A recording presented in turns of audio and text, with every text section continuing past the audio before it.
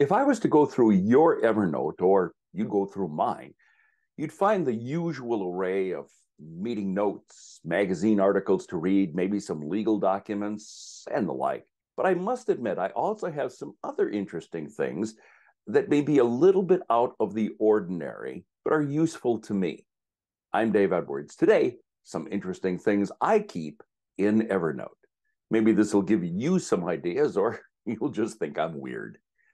I keep a lot of notes related to my business, important documents with originals in a safe box. I keep checklists, receipts, stuff like that in Evernote.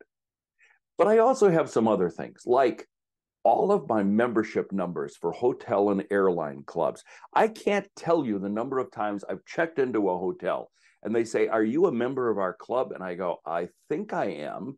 And with a couple of clicks, I've got the number.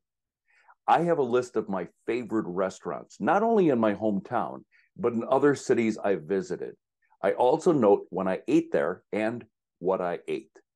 My wife and I tried a new restaurant just yesterday, as a matter of fact, when I'm recording this. And it was a great Italian restaurant that people have told us about.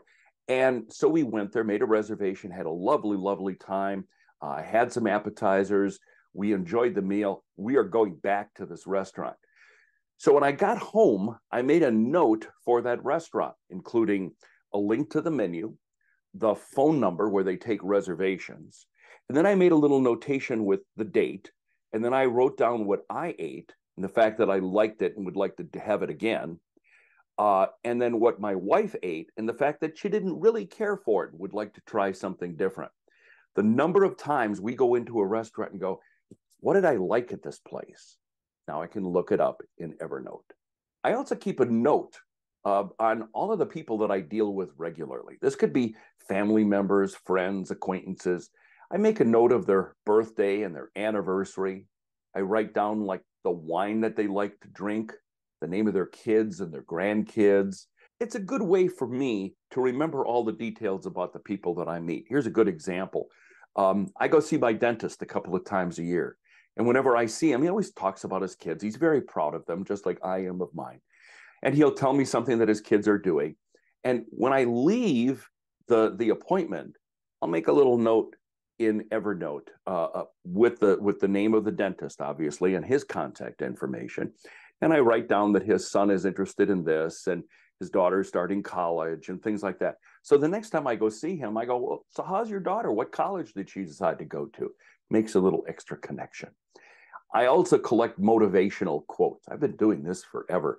I'm inspired by once in a while just opening up that file and just reading something. And sometimes if somebody is going through a particular issue in their lives or whatever, I might look up a motivational quote and send it to them. I have a list of books I've read and want to read.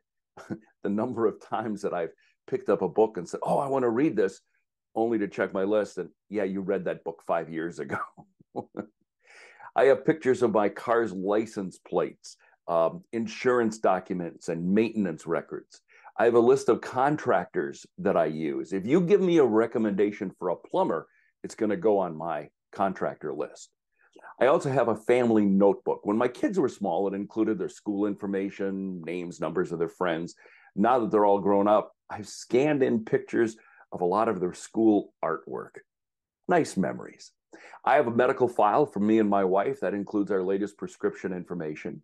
I also have a copy of the prescription for my eyeglasses. Could come in handy someday if I'm traveling.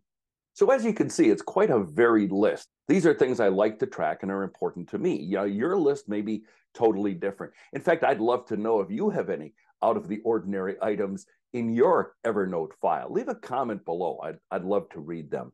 Oh, and by the way, next week, I'm going to be hosting a free seminar on how to make Evernote your all-encompassing productivity system using the principles of GTD. For some time, I've been sharing ideas on how to use Evernote and GTD, but I want to show you my full system for integrating both of those powerful tools. So I've been working on this seminar, which will not only be free, but it will be on demand next week. It'll only be around for about a week, so I hope that you reserve your seat. I'll be sending out instructions on how to access each session. Now, for more information, Go to daveedwardsmedia.com, fill out the form on that page. That's all you need to do, and I'll do the rest. This is a seminar that will help you.